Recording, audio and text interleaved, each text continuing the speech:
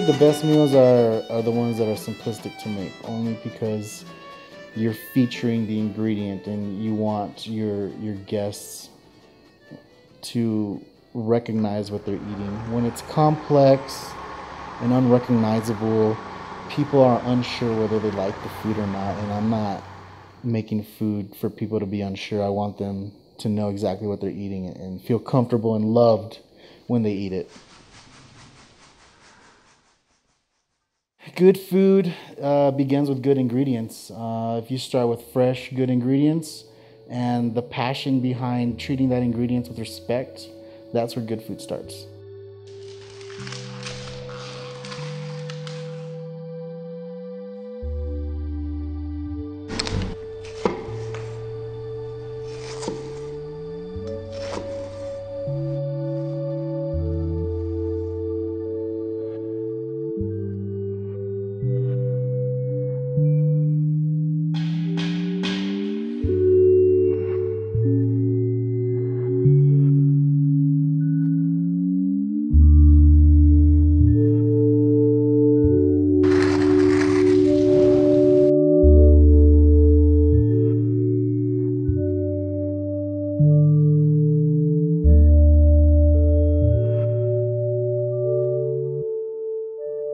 My name is Luis Alberto Carreño. I'm born and raised in El Paso, Texas.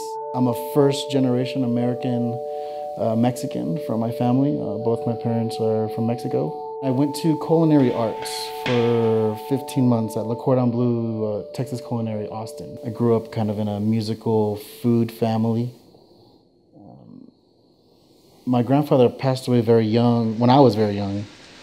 So just kind of memories of him being a part of the food industry kind of just struck with me and stuck with me, and later kind of led to my interest in food, which I was also influenced heavily by this show called Great Chefs of the World back in the late 80s, early 90s.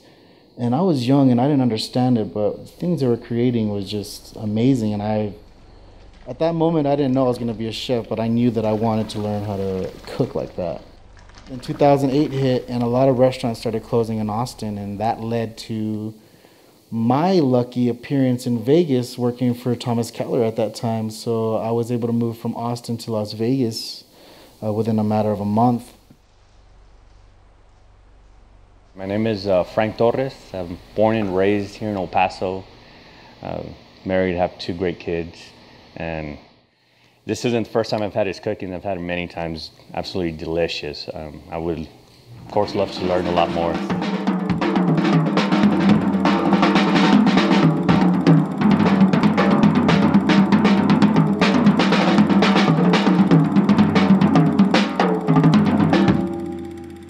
Here they are my famous blackened chicken tacos with the avocado mango relish and a cilantro salad.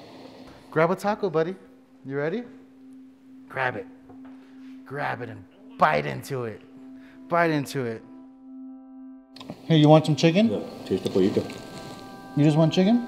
Here you go, buddy. The chicken was pretty simple to make. It's very simple, yeah. I mean, all I did was break it off the carcass, put blackening seasoning on it, and cooked it. That's all I did.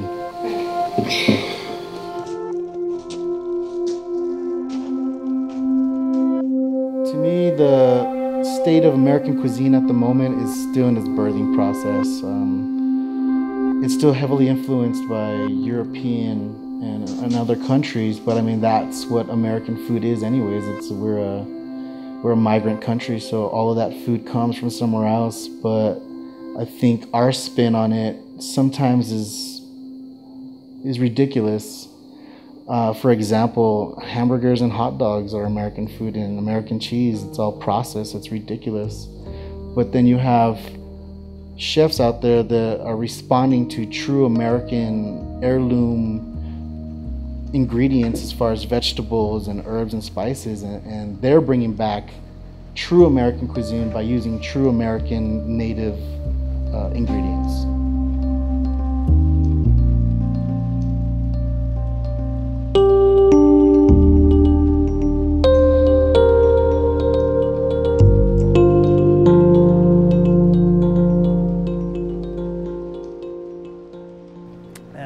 farmers market started, I think about 12, 13 years ago, and we did that for the same reason, was to get farm fresh local foods into dining rooms in the area, into homes in the area, and to help the farmers have an outlet and begin to grow again. The restaurant has always been on a trajectory of local food, and it's been on a trajectory of trying to create a food community within the city of El Paso and the region, in the southwest region.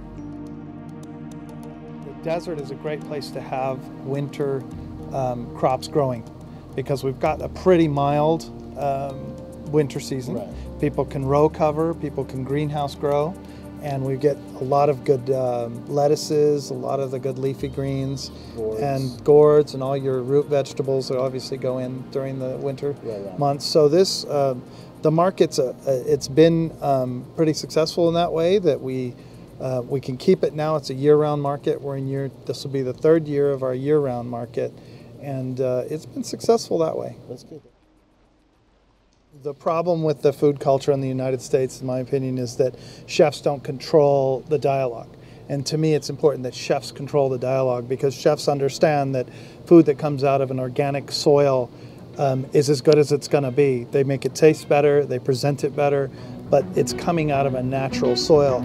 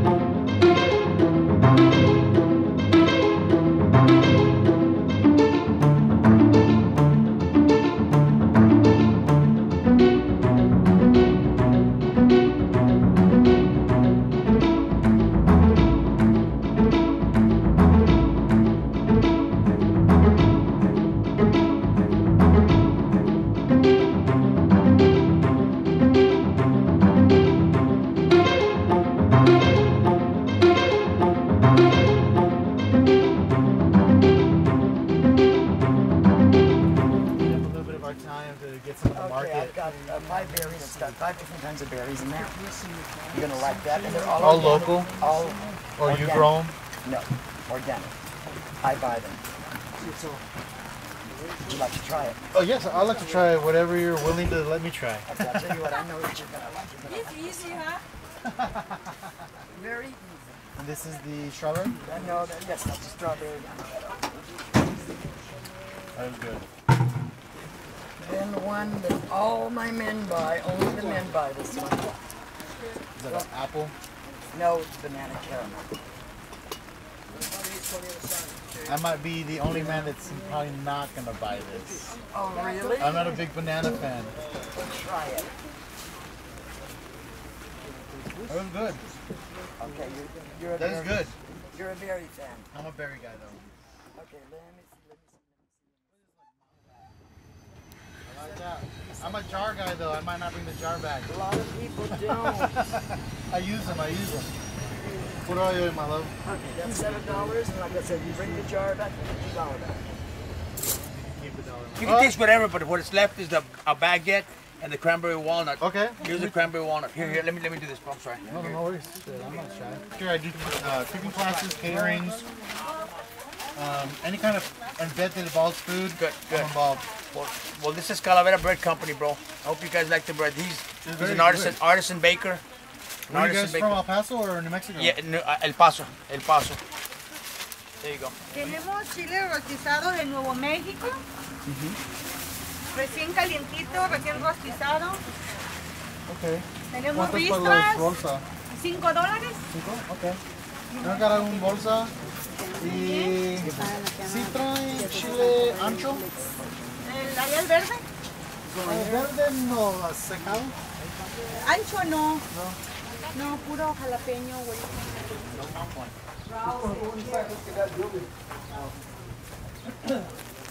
just gonna make my way this way and then we'll end up here.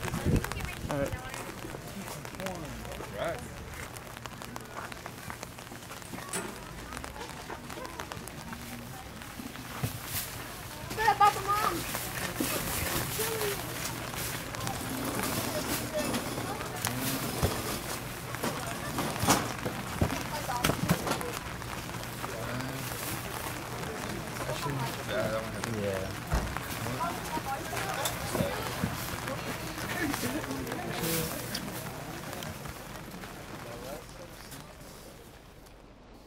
As simple as this sounds, my Mexican corn, my Mexican roasted corn, it's simple. It's a simple recipe. It's just roasted corn, lime mayonnaise, ancho chile, Valentina hot sauce, cotija, cheese, and cilantro. But the simplicity of those three ingredients, it's nostalgic for me, I guess. And that's why it's my favorite dish. And I like to share it with other people, especially of Hispanic and Mexican culture, because it reminds me of going to like La Feria or going to my grandma's house and walking with them down the street to the taqueria and then stopping by and getting a cup of elote and stuff like that. So it's very nostalgic to me, and I would say, and I guess a lot of Austinites would agree that the Mexican street corn that I produced is probably my best dish.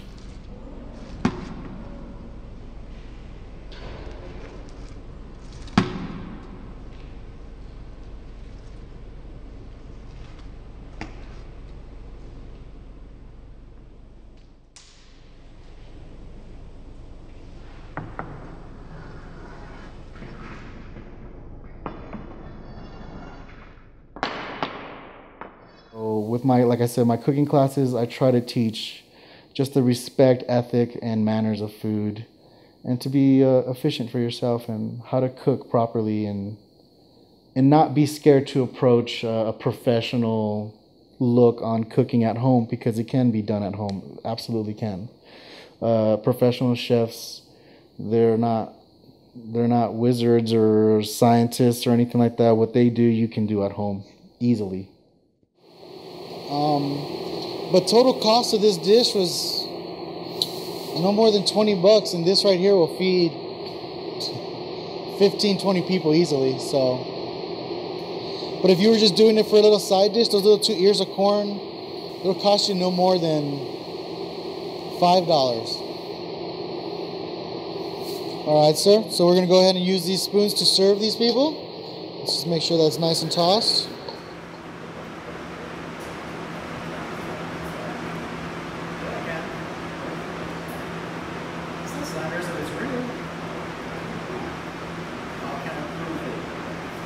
There's lots of proof that McDonald's is killing people. That's how. Controversial. Until I get a cease and desist. I don't think I'm trying to convert them. I think I'm just trying to help a newer generation realize that there's healthier, better options in everything, other than just being complacent and abiding to convenience. I would tell him just to continue with his passion for the culinary world, and to be patient. Things don't happen overnight. You never know, he might be able to just stay here in El Paso and create something great. And I wish him the best of luck, and he just needs to be patient. I am a chef as well, a pastry chef. It takes time. I know it's going to take time. Helping him a little bit on how to do more healthier desserts. So we're working on that, both of us.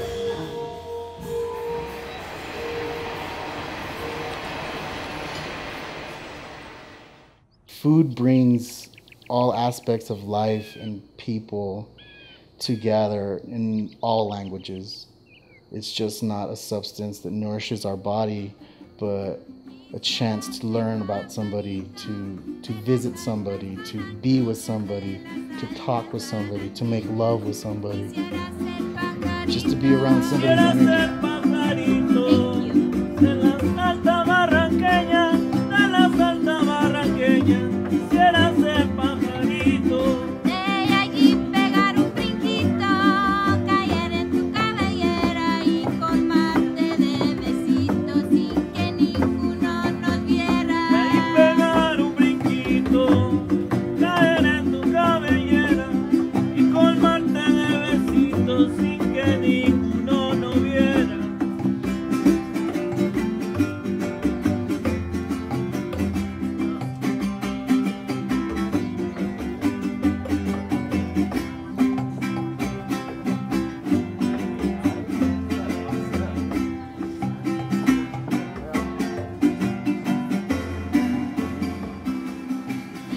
Those are the best meals that I've ever cooked in my life, is when I'm cooking for friends and family and you're just having a good time doing it, and it's more of an event versus the chore.